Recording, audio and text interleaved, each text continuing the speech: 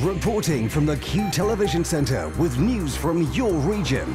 We are the first for news that matters to you, locally, regionally and nationally.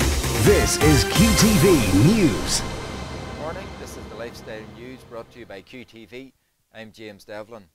The Lumiere Light Festival got underway last night in Londonderry. Thousands of people flocked to the city centre and Ebrington areas as a series of light displays illuminated the city. There are a total of 17 artistic displays throughout Derry, including one moving display.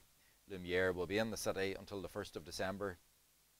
The legal aid budget in Northern Ireland's out of control. That's the view of Criminal Justice Inspection Chief Inspector Brendan McGuigan as the CJI publishes its latest report. The annual legal aid bill has more than doubled in the last 10 years. Nearly £95 million is spent every year.